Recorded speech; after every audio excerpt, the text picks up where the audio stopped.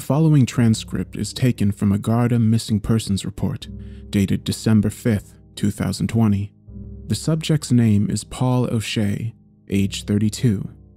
Mr. O'Shea is, or was, a mature PhD student at the School of Irish History in Waterford Institute. A Waterford native, Mr. O'Shea has been traveling back and forth to the north whilst researching for his thesis, entitled The Cultural Impact of the Northern Irish Troubles, 1969 to 1998. Due to COVID restrictions, he's been self-isolating at a small, rented cottage in Kilkenny County. His family and friends stated how Mr. O'Shea welcomed the opportunity to work at a quiet location and said he had a considerable amount of material to catalog and analyze. He was reported missing by his mother after repeated calls went unanswered. Garda officers attending the scene found evidence of foul play and suspected an abduction. However, there are no witnesses forthcoming and no evidence of where he was taken or who took him. An audio file was found on Mr. O'Shea's laptop, which was deemed relevant to the case. This recording will be shared here to shine a light on the police cover-up and to provide a warning to others who may foolishly consider following Mr. O'Shea's example. November 22nd. My voluntary self-isolation begins today. I plan to commit the next fortnight to my work, and I hope to have finished the first draft of this section by the time I emerge. My rented cottage is basic and isolated, but has a fairly serviceable Wi-Fi connection, which should meet my requirements. My current area of research is paramilitary propaganda videos from the late 1980s and early 1990s, a key period of the conflict that saw a final flurry of violence prior to the paramilitary ceasefire of 1994. As I've previously stated in my introduction, the Northern Irish Troubles was one of the most comprehensively covered conflicts during the latter half of the 20th century. To a significant extent, this is due to cultural bias and perhaps an unconscious racism. After all, the Troubles was a conflict that occurred in the Western world, and all the participants were white and spoke English. That said, the media coverage and academic studies of the conflict differ significantly from the material produced or authorized by the paramilitary groups themselves. The latter can broadly be categorized as propaganda, although the same label could be applied to much of the output of the British and Irish governments of the time. Nevertheless, paramilitary groups operating during the Troubles were evidently interested in their public image and sought to demonstrate how they were fighting a just war rather than raging terrorist campaigns. This is particularly true of the Provisional IRA and of other Republican groups who wished to depict themselves as freedom fighters. Over the coming days, I will be reviewing multiple films and clips from this period and recording my initial thoughts before I conduct a more detailed analysis. November 23rd. I scrolled through dozens of videos and watched about 10 hours of footage today. Much of it was generic material relating to news reports, stock footage of riots, the aftermath of bombings, etc. Other scenes are clearly staged but nevertheless of interest. Firing parties at funerals and masked gunmen arriving at street rallies are common fare. There's a Robin Hood-type feel to many of these videos, with masked rebels holding aloft smuggled Kalashnikovs as an act of open defiance against the authorities. Some of the footage has a surreal edge to it. For example, one clip shows an IRA unit entering a social club in West Belfast.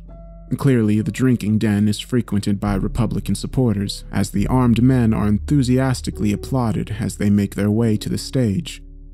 One man spoke into the microphone whilst holding a revolver in his other hand, reading a statement on behalf of the battalion staff. The statement was predictably mundane and cliched. What struck me, however, was how nervous the young masked man seemed.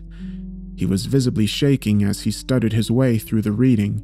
It was unclear whether he feared arrest or was simply frightened of public speaking. In any event, I think I've covered enough for one day. Time to rest up and start afresh tomorrow morning. November 24th. Another day spent in front of a screen. Much of the footage I've reviewed is dull and tedious, but certain pieces stand out. Relatively well known is a documentary entitled The IRA Speaks, filmed by a French production company in 1992. The film includes a number of notable scenes. In one, an IRA unit patrols a housing estate in Derry City. Masked men with assault rifles move in military-style formation, taking cover behind garden walls and letterboxes as they scan the area with their guns. There is a moment of dark comedy when the armed men encounter two elderly women walking down the street with their shopping. The women are clearly unimpressed by the display of bravado. One of the women mutters, "Ah, for goodness sake," while her companion shakes her head in tuts. The next scene is set in a rural area, presumably somewhere along the border. On this occasion, the IRA have set up a checkpoint along a narrow stretch of country road. They hide in hedgerows by the roadside until a car comes into view. One man steps forward, signaling for the vehicle to stop, while the rest of the unit covers the road with their guns.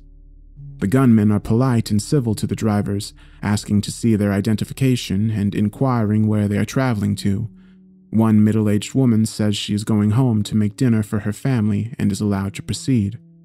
There is a cargo cult element to these staged scenes. The IRA are replicating the behaviors of the British Army, carrying out patrols and manning roadblocks. Their aim here is to demonstrate legitimacy. This afternoon, I spent some time on an internet forum discussing rare or lost footage from this period. I got to chatting with a user calling himself Captain Black. He claims to be in possession of a digitized video showing the aftermath of an IRA attack from the early 1990s. This isn't strictly what I'm looking for, but it does sound interesting. My university email address is public knowledge anyway, so I see little harm in sharing it with this user. He has agreed to forward me the video in a zip folder. I await his response. November 25th. I received the file last night and watched it first thing this morning. The converted video was just over 5 minutes long and entitled Aftermath of SAS Ambush in Tyrone County. As it transpired, the footage was taken by the security forces and apparently leaked. What it showed was the bloody aftermath of a counterinsurgency operation undertaken by the elite Special Air Service. The video opened with a long-range shot of a bullet-ridden lorry in a car park. A heavy machine gun was physically attached to the rear of the vehicle, indicating that the lorry had been used in an IRA attack. The cameraman slowly moved closer to the vehicle to reveal a gruesome scene. The driver was still in the cab, having been shot multiple times at close range, with fragments of his skull and brain splattered across the cab's interior. The cameraman focused on the dead man for a moment, zooming in to emphasize his grotesque head wounds. Then he moved, slowly walking alongside the truck whilst continuing to film. There were two bodies located at the rear of the vehicle, close to the machine gun. Both were riddled with bullets and also had severe head wounds, possibly caused by coup de grace-style close-range executions. They both looked young. Once again, the cameraman lingered over the gruesome scene. There was blood everywhere. Next, he walked across the car park to reveal a fourth corpse. This man had apparently tried to flee from the scene and was shot multiple times in the back. I closed the video at this point and vowed never to watch it again. The bloody carnage left me feeling ill. Effectively, I just viewed a snuff video, and watching it made me feel like an accessory to a vile crime. I completed some research and linked the footage to a botched IRA operation in rural Tyrone County in the early 1990s, which resulted in the deaths of 4 IRA members at the hands of the SAS. The footage was originally filmed by the security forces as part of their investigation, but at some point, the video was leaked and copies found their way into loyalist circles, and eventually a digitized version ended up online. Obviously, this isn't the type of material I'm looking for in support of my thesis. Arguably, it has some merit from an academic point of view, but emotionally, I cannot deal with such visceral and voyeuristic footage. I don't wish to offend my anonymous donor, and so I sent a polite reply email, thanking him for the video, but explaining what sort of material I'm looking for to further my research. In the meantime, I will return to my work. November 25th. I received a response from Captain Black. His tone was apologetic. He seemed genuinely sorry that the post-ambush footage wasn't helpful to my work. He also mentioned a second video that he is keen to share with me. Apparently, the footage is extremely rare and relates to an obscure splinter group called the Irish Revolutionary Guard. The IRG was a small but extremely violent paramilitary group that was active in the late 80s and early 90s, before subsequently disbanding. Several of its members were killed in an internal feud, while others were arrested and jailed. However, one of the IRG cells disappeared without a trace in 1990. They were all wanted men, and the theory was that they'd gone on the run, possibly fleeing to America. There were conspiracy theories, mainly relating to covert action by British Special Forces, but there was no evidence and the men never re-emerged. Captain Black claimed to have a paramilitary-style training video from that era, one that's never seen the light of day before. Interestingly, he claimed the footage was filmed right here in Kilkenny. I found this unusual, but not impossible.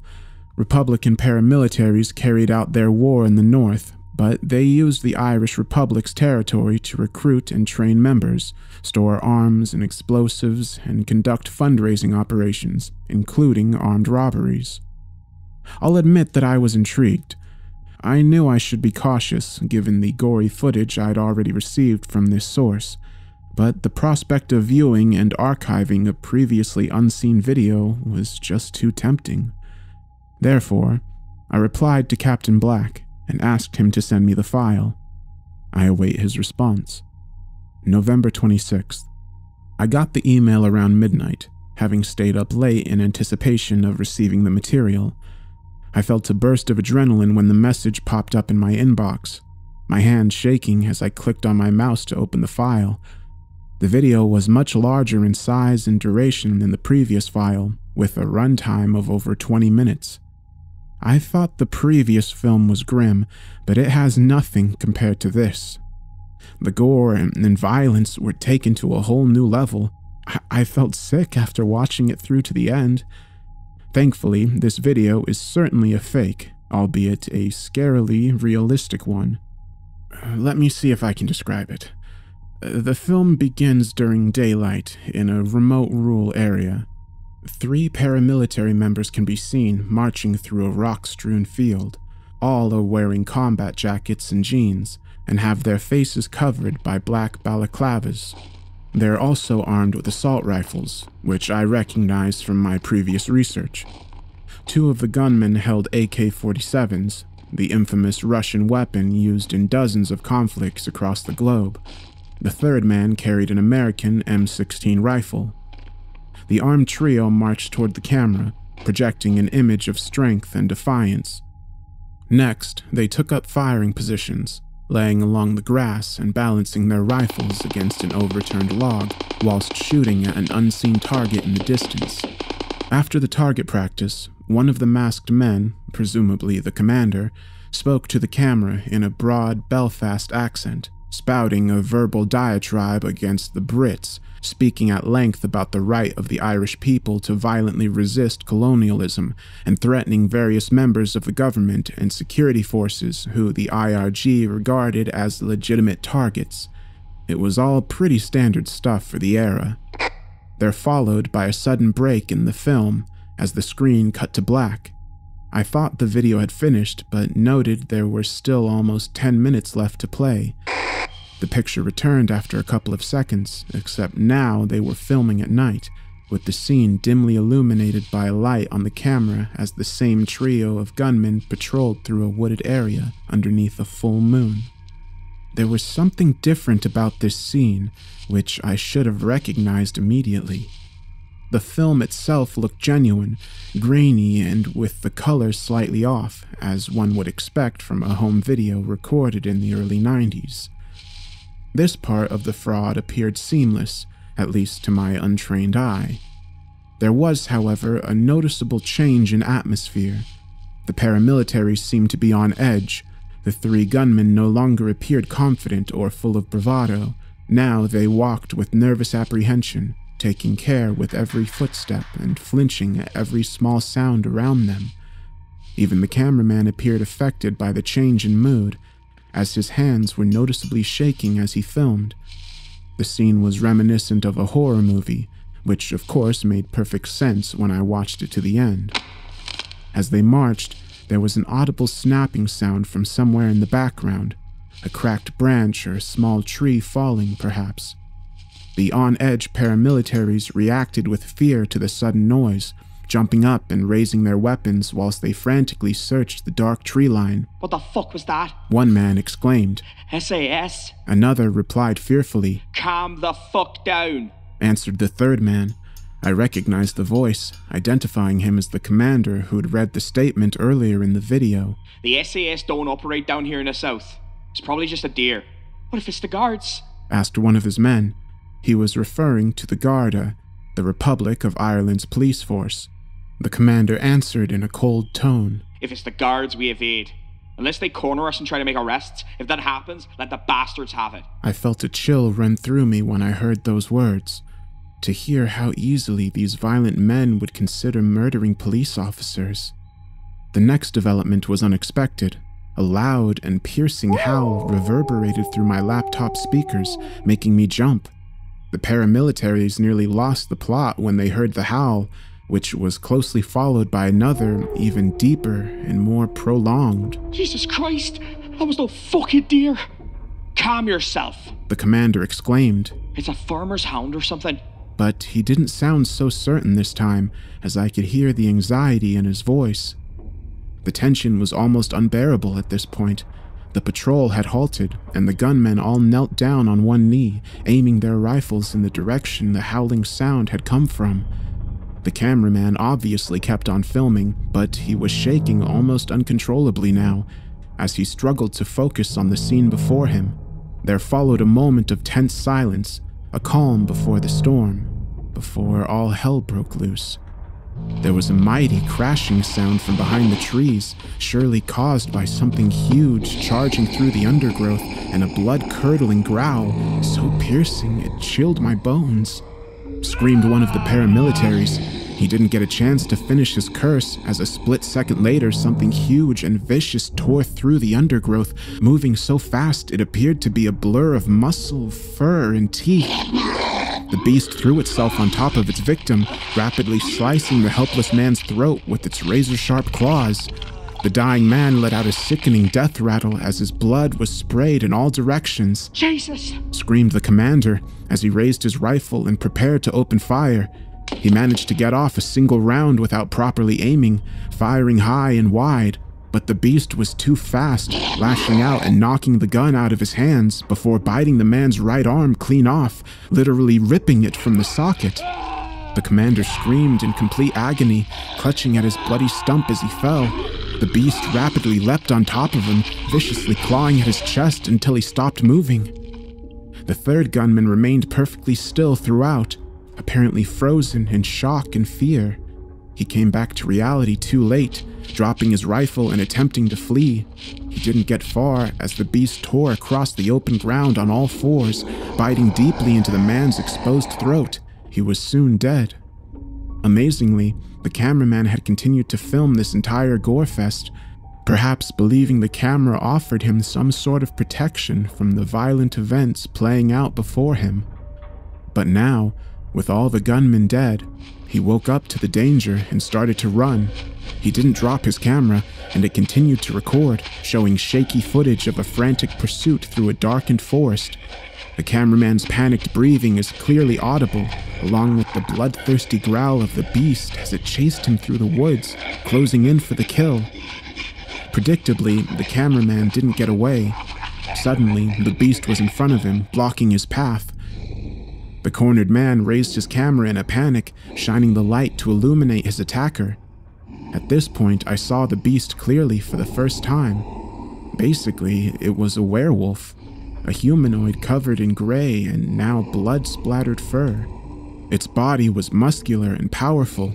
It stood on two legs now, its front legs, or arms, protruding with long, razor-sharp claws ready to slash. The head was that of a wolf, however, its snout filled with huge teeth, and with fresh blood pouring from its mouth. The eyes were unlike any animal I've ever seen, glowing a bright red like those of a demonic entity. Its glare was terrifying, awakening a terror inside me that I hadn't felt since I was a child. The wolfman stood there for several seconds, staring down the cameraman who appeared to be frozen to the spot with fear. The beast seemed to be taunting his victim, but it wasn't long before it pounced, taking off on its powerful hind legs and knocking the man off his feet. The camera was knocked out of his hands, falling down to the forest floor. I heard a desperate scream and the terrible sound of ripping and tearing. Mercifully, these awful sounds soon stopped. There followed a moment of relative calm, with the camera showing nothing but leaf-covered foliage and the trees beyond.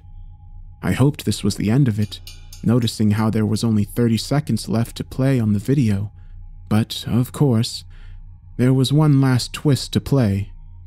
Suddenly, the wolf's hideous face appeared on screen as it snarled into the camera, making me literally jump out of my chair.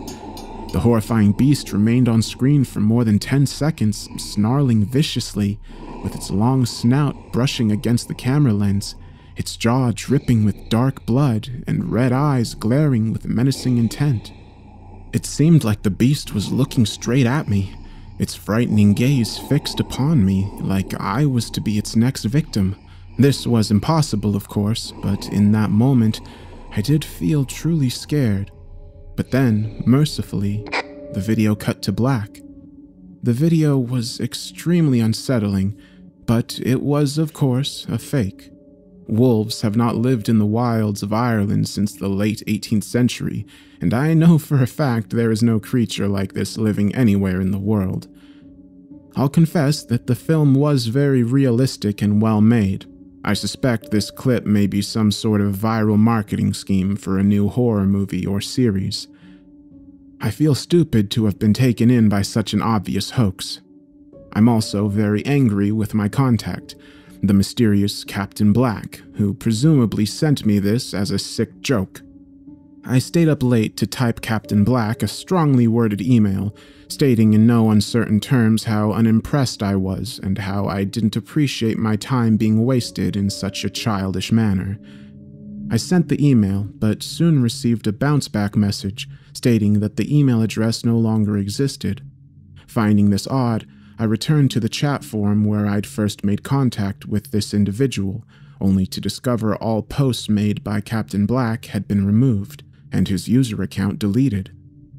I was concerned by this point, fearing I'd fallen victim to an online scam and that the files I received and opened may contain viruses.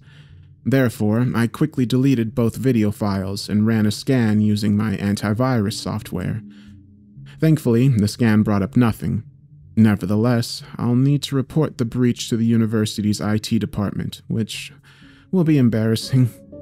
I still can't believe I was taken in by such an obvious trick. Still, I'll need to put this incident behind me and get back to my work, starting tomorrow. November 28th. I didn't sleep a wink last night. It's an odd thing, but I couldn't get that damned video out of my mind. I'm not usually the squeamish type, but this short film really got under my skin. It was so damn realistic. I can't forget about that bloody wolf. Every time I close my eyes, I see its face, its snout dripping with blood, and its predatory eyes, hungry for death. It hadn't occurred to me before, but I'm very isolated out here. My rented cottage is 5 miles from the nearest village, and the next farm is at least 1.5 miles away as the crow flies. When night falls, the darkness is all-encompassing. From my front window, I can see the darkened tree line of a forest 1/4 mile to the north, and it reminds me of the hideous events in that damn film.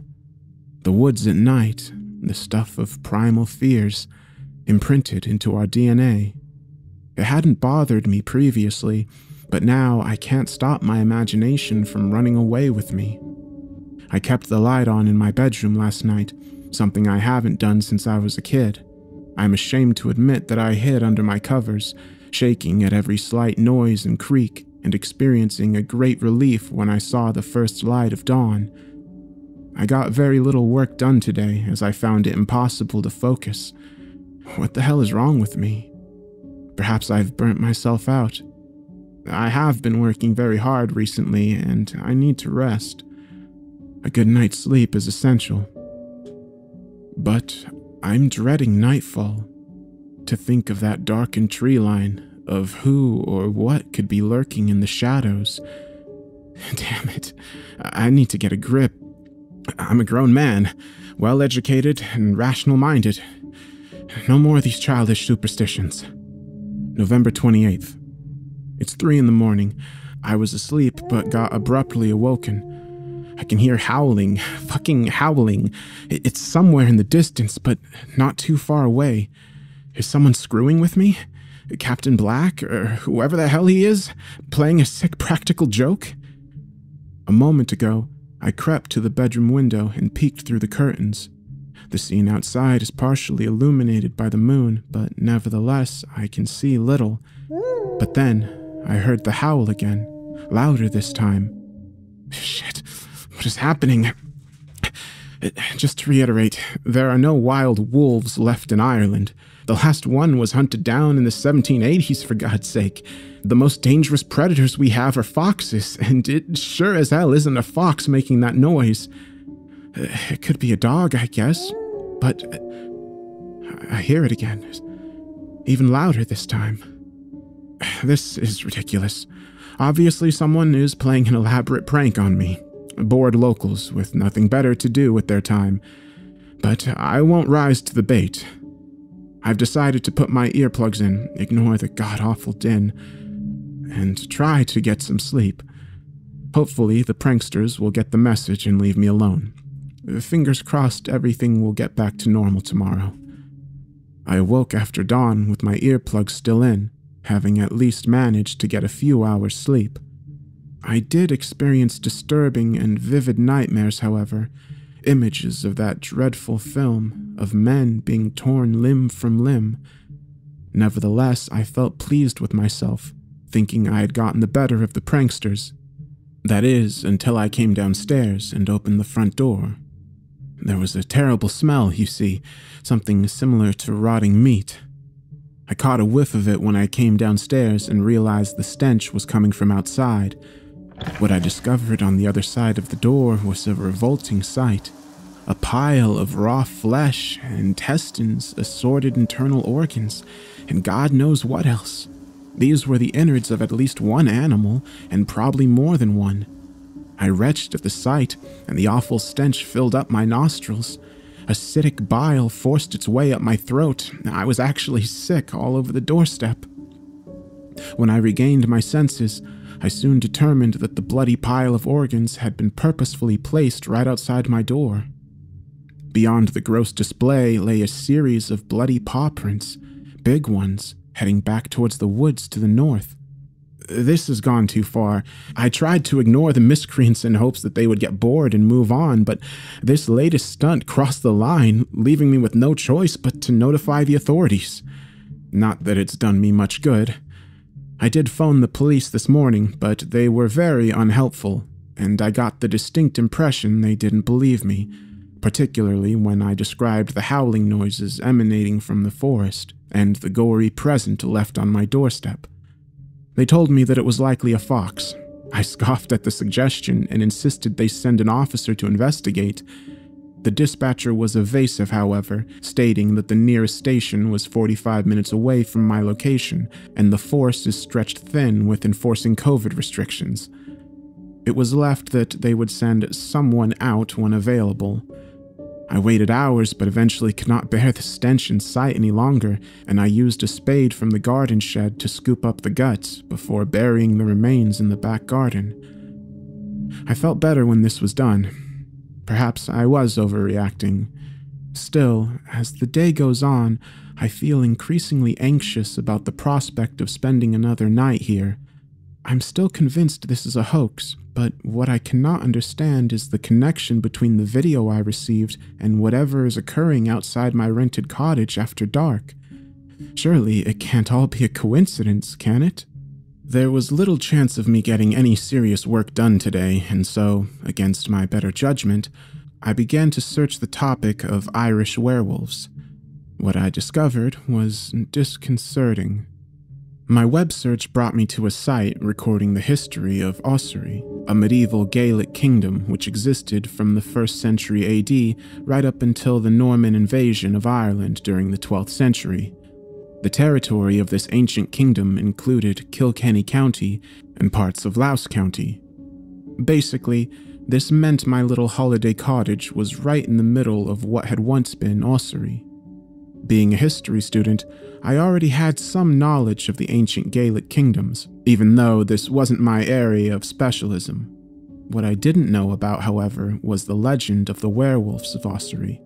As I've previously stated, wolves are long since extinct in Ireland, but the island was once plagued by roving packs, and they were a serious enough threat that the Irish wolfhound was bred to hunt them.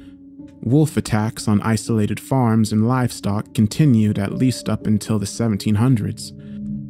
Added to the mix were the Fianna warriors, ferocious mercenaries who roamed the countryside whilst wearing wolfskins and sporting lupin hairstyles. The legends of this era likely originated from these tales and became confused over the centuries. Nevertheless, there were numerous accounts of the Ossory werewolves throughout the Middle Ages in Irish, English, and Norse works. One story in particular captured my attention, however, sending a cold chill down my spine when I read it. The story was allegedly told by a priest who had been traveling from Ulster in the north to Waterford on Ireland's southern coast sometime during the 9th century. One night, he was traveling alone through a darkened forest within the borders of Ossory and encountered a hideous creature, half man and half wolf. The monster stood on 2 legs, blocking his path through the wood. To the priest's surprise, the creature spoke to him in the Gaelic tongue, describing how he'd once been a man but had committed heinous crimes against the innocent. As a punishment, he was cursed by a warlock chieftain and magically transformed into his current state, part man, part beast. What's more, the wretched creature's soul was trapped for all eternity between this world and the next, with the warlock's curse condemning him to return to these lands in a physical form once every generation, so he could hunt during the cycle of the moon. Having told his story, the beast is said to have advanced upon the priest with its claws unsheathed, determined to make him his latest victim. However, the holy man remained steadfast, standing his ground and raising his wooden crucifix whilst reciting the Lord's Prayer, thus forcing the unholy creature to retreat. As I dug deeper, I discovered websites run by so-called cryptozoologists and demonologists. These people claim to have traced the history of this legendary beast, pointing to numerous stories recorded over the course of centuries, tales of unidentified creatures roaming the lands, slaughtered livestock, and unexplained disappearances of both children and adults. What apparently links these incidents is that they all occurred at 30-year intervals, or once per generation.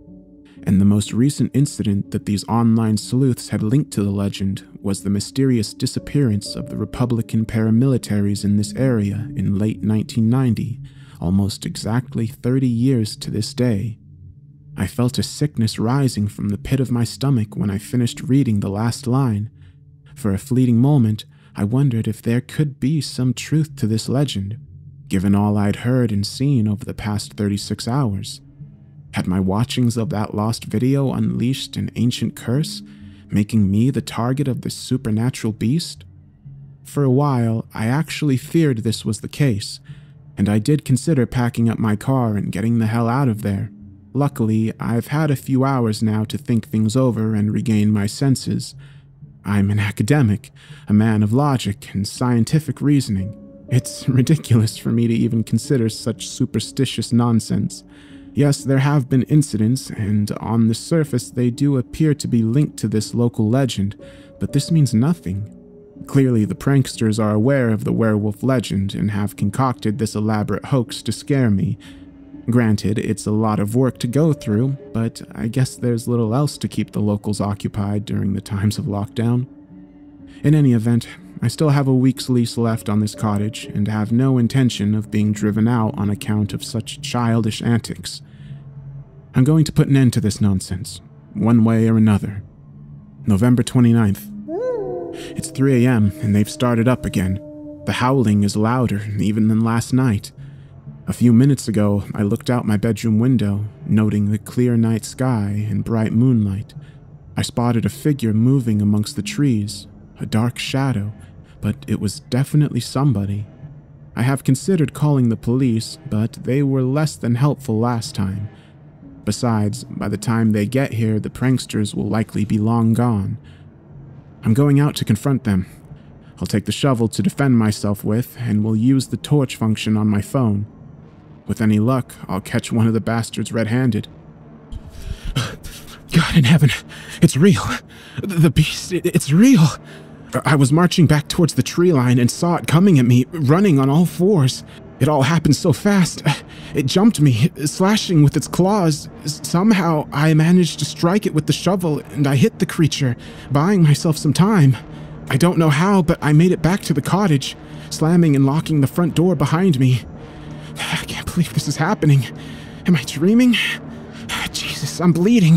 The fucker scratched my chest from nipple to nipple. What'll I do? Who the hell can I call? Fuck, I dropped my phone during the fight. I'm cut off. Totally on my own. Why didn't I take this seriously? I'm a damn fool. I can hear it roaming outside. I can see its dark figure through the windows. That low growl it makes as it searches for a way in. What the hell is it doing now? Jesus, it's attacking my car. It's slashing the tires and tearing up the engine. This thing is intelligent. It knows the car will be my last chance of escape. Now I'm trapped. I have a kitchen knife to defend myself with. That's all. It's gonna get in. I can hear it trying the back door. Did I lock it? Fuck. If anyone finds this recording, please tell... Oh my god! No, please! The Garda have refused to officially release this recording, but it was leaked by an anonymous civil servant who wishes to alert the public, along with details on what the investigating officers discovered at the scene. Mr. O'Shea's vehicle had been severely damaged as he described on the recording. There was evidence of a forced entry at the rear entrance of the cottage and a struggle in the kitchen. There were also dried bloodstains found on the kitchen floor, but no body and no signs of Mr. O'Shea. He is still officially listed as missing.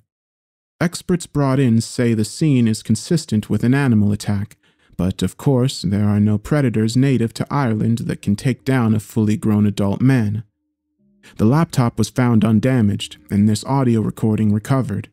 No trace was found of the video Mr. O'Shea described watching, and even when specialist software was used, the police were unable to recover the deleted files. It seems the Garda have no clue what happened to Mr. O'Shea, and they have no leads. So why have we shared the story on this platform? This is a warning. Anonymous posters on various forums are still trying to push the lost paramilitary tape on unsuspecting persons. If you are contacted by Captain Jack or any other user offering to send you such a video, do not provide any of your contact details, and if you do receive this video unsolicited, do not open it. We don't know for sure what the connection is between this film and whatever ancient curse it conjures, but Mr. O'Shea didn't take the threat seriously, and it cost him his life. Do not make the same mistake.